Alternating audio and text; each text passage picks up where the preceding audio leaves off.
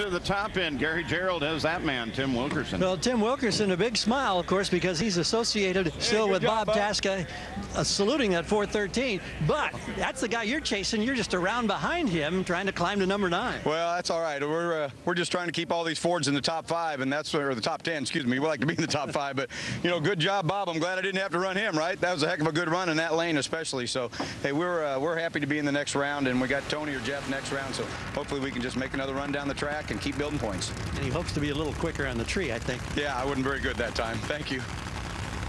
One John Force racing car down. We'll see what happens here. It's John Force himself who set the track record speed here at 308.78, and he faces Jeff Diehl. Now let's talk about balance.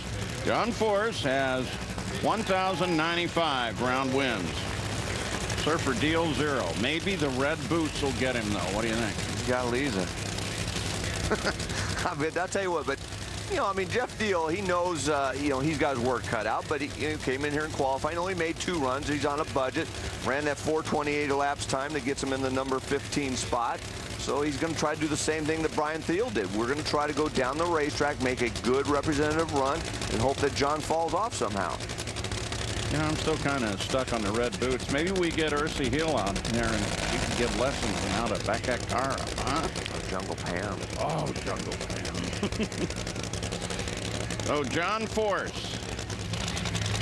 Jeff Diehl. Force.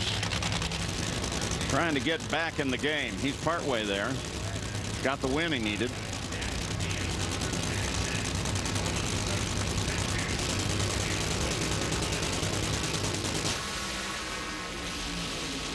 Force had to paddle that.